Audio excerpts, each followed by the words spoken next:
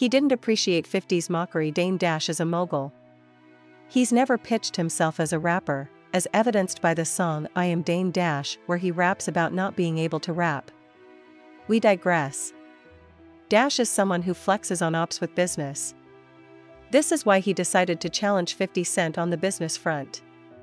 The former Rockefeller boss told 50 to put his money where his mouth is, with regards to his TV network. He went as far as to say that his network would outperform 50's in direct competition. You might be asking why. As with most feuds involving 50 Cent started it. The rapper claimed that Dame Dash has no money now during an episode of the $1 Million Worth of Game podcast. Dash caught wind of this and decided to clap back on Instagram.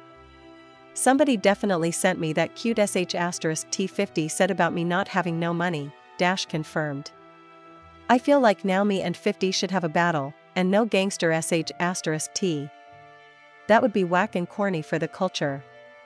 The alternative Dame Dash proposed was a CEO war. Dash wants to see which hip-hop businessman has their pulse on the culture. He's in the television network business now, he asserted. Let's do CEO war.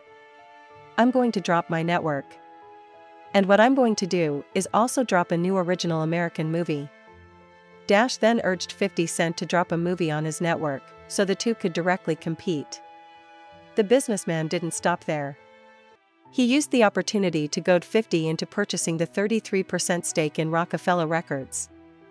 Dame Dash has been ordered to sell off his share of the legendary label, but has been unable to find a buyer that suits his price range. Dame Dash decided to try and kill two birds with one stone when it came to challenging 50 Cent. Where you at?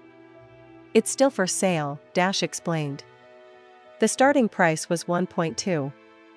Now it's 3 million. And if you got it like you say it, buy it. I challenge you. Given how much trouble Dash has had selling off his 33%, we can't blame him.